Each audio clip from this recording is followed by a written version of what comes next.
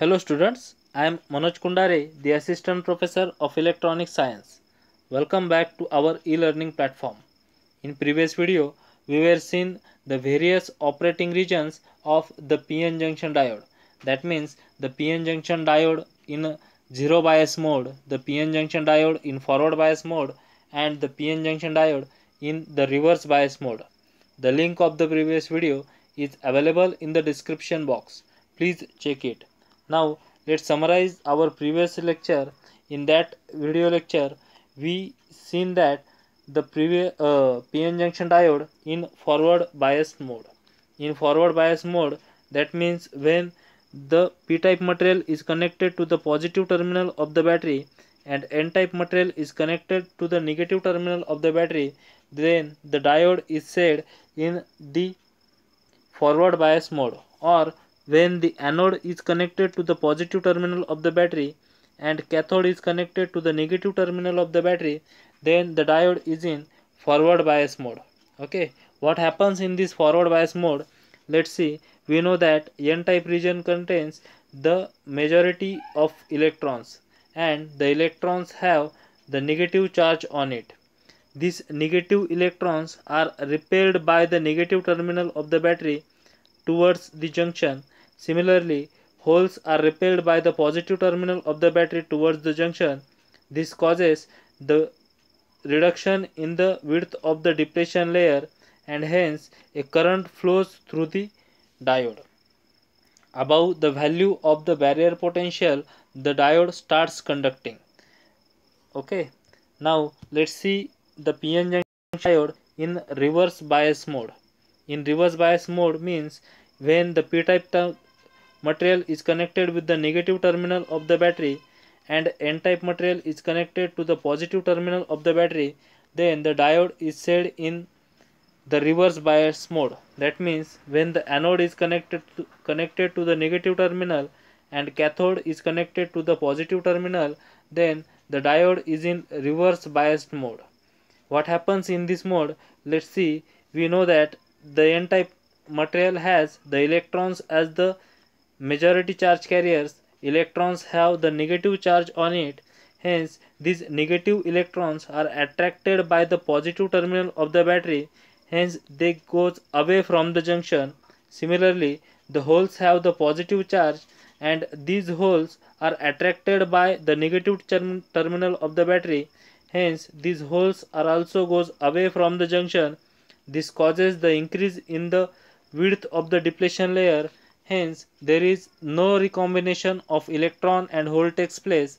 Hence, there is no current flows in the reverse bias mode. That means in forward bias mode, there only current flows in one direction, but in reverse direction, there is no current flows. Hence, the PN junction diode is also used as the application for the switch. Here is the VI characteristics of the PN junction diode is shown. This part shows the forward characteristics and this part shows the reverse characteristics. The voltage at which the diode starts conducting is known as knee voltage. Its value for silicon diode is 0.7 volt and for germanium it is 0.3 volt. The reverse voltage at which the junction breaks down, it is called as the breakdown voltage. But here one point is noticeable, that when the breakdown occurs, then the diode gets permanently damaged. Okay, we cannot use this diode after the breakdown. Let's see our today's topic, the Zener diode. The Zener diode is a specially designed PN junction diode, a heavily doped PN junction diode which is designed to operate in the reverse direction or in the breakdown region is known as Zener diode. It is also called a voltage regulator diode or breakdown diode. That means a Zener diode is a specially designed diode which is used for operate in the reverse bias mode or in the reverse direction only. This is the actual Zener diode shown here.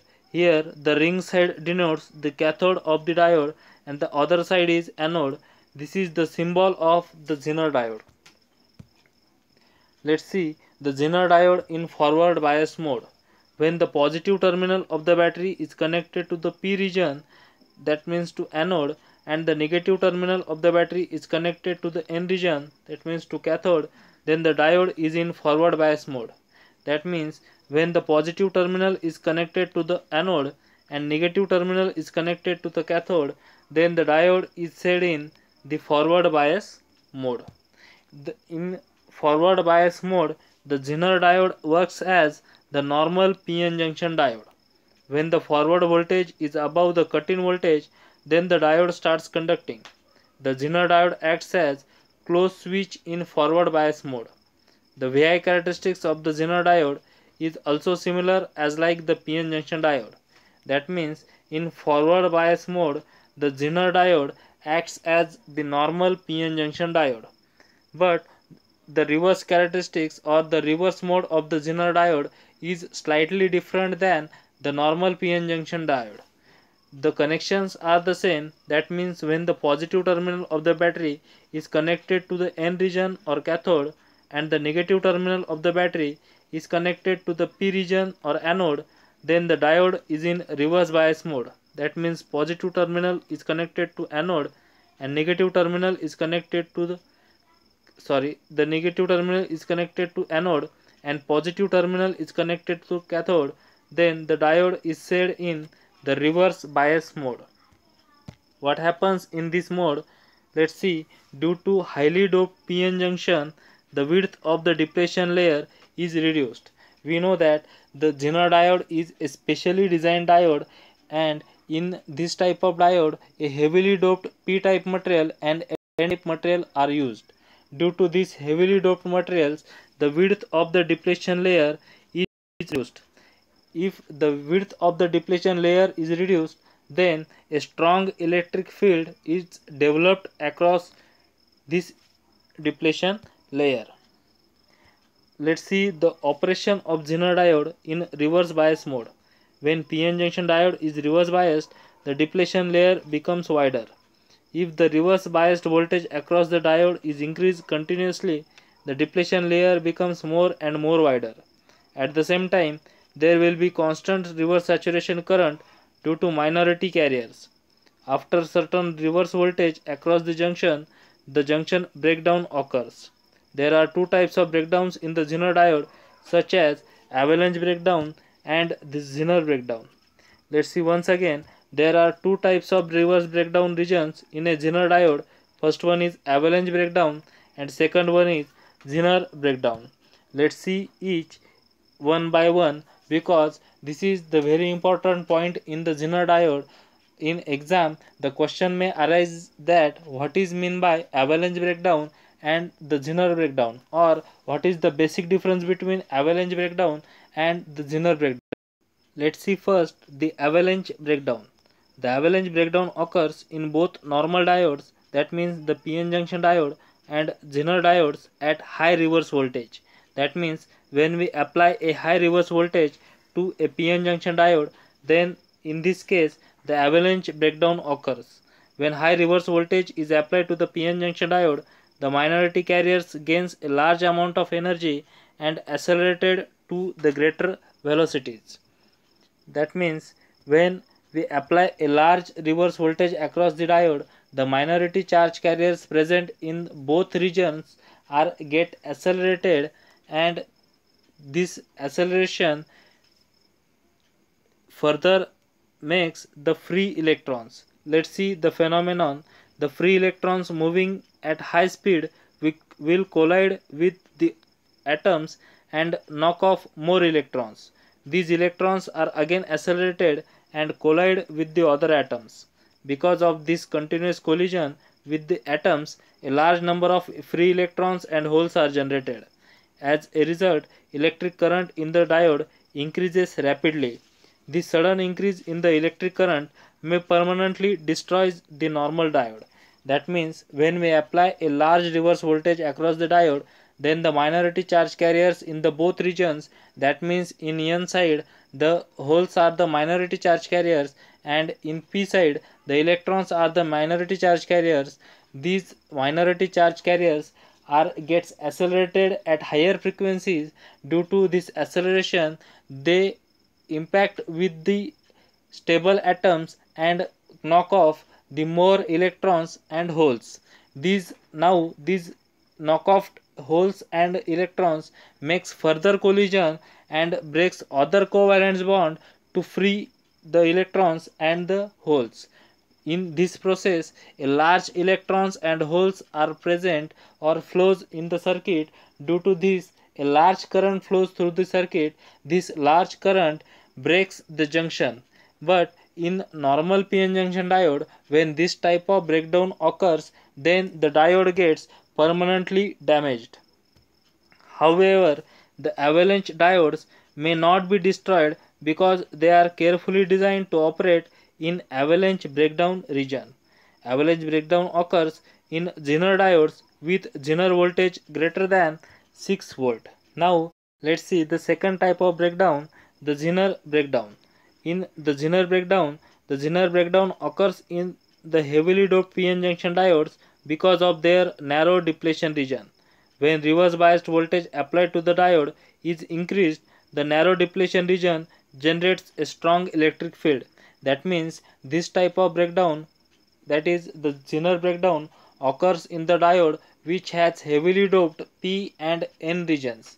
Due to the heavily doped P and N regions, the depletion layer width is very small, and in this small depletion layer width, a strong electric field is generated. The electric field in the depletion layer is strong enough to pull the electrons from their valence band. These electrons will break their bonds with the parent atoms. The valence electron which breaks bonding with the parent atom will become free electrons. These free electrons carry electric current from one place to the another place.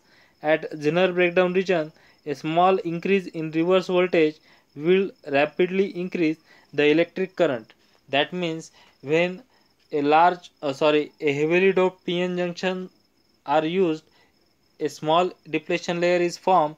Across this small depletion layer, a strong electric field is generated, and due to this strong electric field, a valence electron may break their covalent bonds and becomes free electrons. The number of free electrons is very large, hence a large current flows through the diode and the breakdown occurs.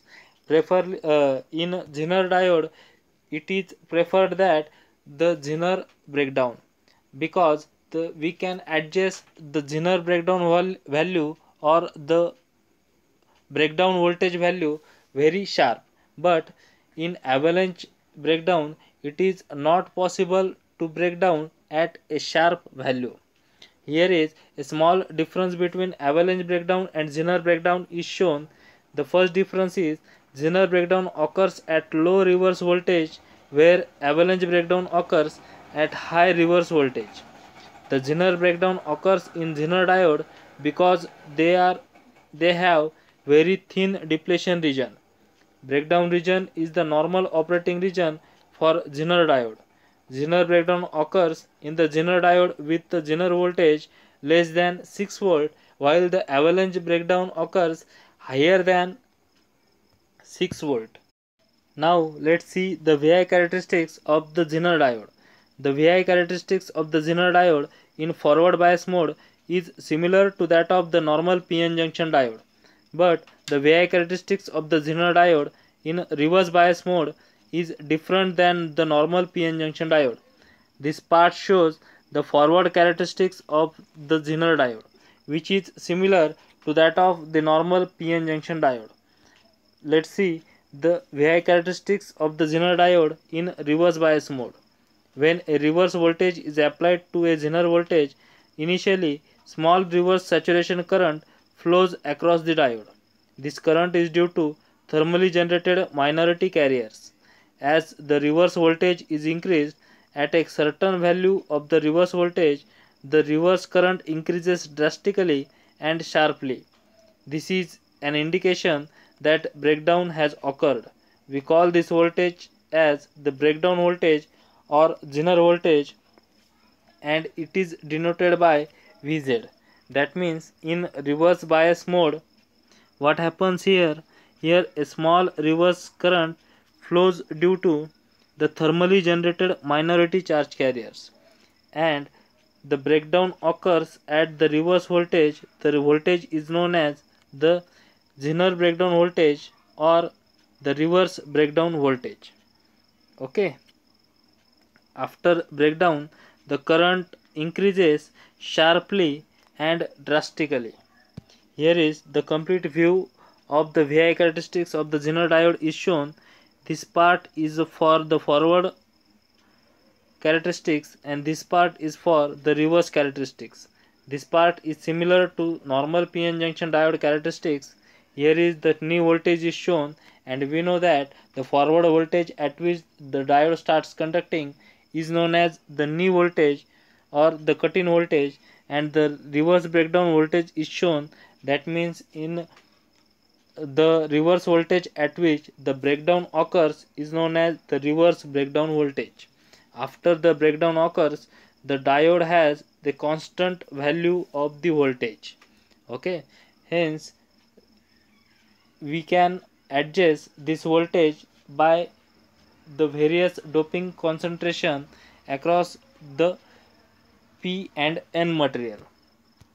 Now let's see some advantages of the Zener diode.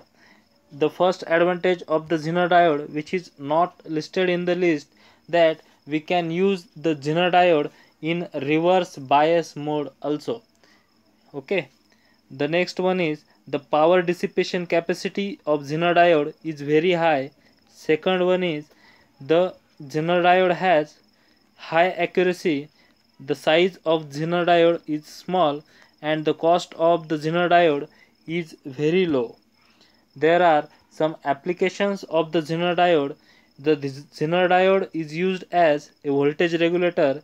Zener diodes are used in voltage stabilizers or shunt regulators. Zener diodes are used in switching operations. Zener diodes are used in clipping and clamping circuits. Zener diodes are used in various protection circuit. I hope you all understand the basic things about the Zener diode, the operation of the Zener diode in forward bias mode and the reverse bias mode, the breakdown mechanism, that is the avalanche breakdown and the Zener breakdown in the Zener diode, and also the VI characteristics of the Zener diode. Thank you.